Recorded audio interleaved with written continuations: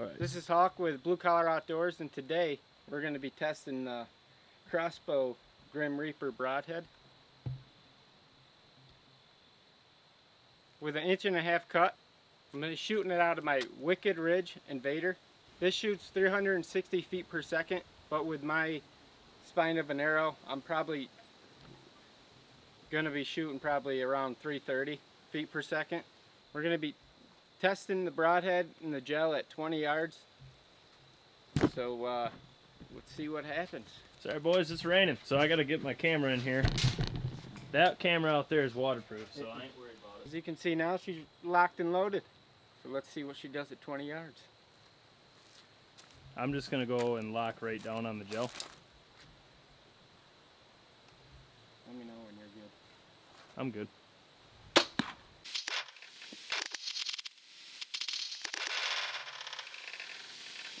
Dead money. Couldn't have put it more perfect center. America flag, crossbow. Send it. As you can see in the gel, the Grim Reaper is a cut-on contact broadhead. And as you can see, she penetrated quite a bit. About 15 inches. These blocks are 16 inches long by 6 by 6. So yeah, that's about 15 inches to the tip. This broadhead gave a uniform cut, and I think this broadhead's going to do some serious damage on a whitetail. When it's not as windy, I think we're going to do a 20, 40, and 60 yard test and see what she does at those yardages. But for now, 20, it's lethal. Once again, this is out of the Wicked Ridge Invader. And if you're looking for a good broadhead for a crossbow, I would highly recommend the Grim Reaper.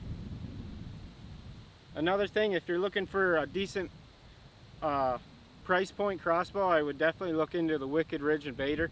10 point makes Wicked Ridge, which I think the Wicked Ridge is the same thing as the 10 point, but just a lot less money. So if you only hunt crossbow for 2 weeks, I'd highly recommend the Wicked Ridge.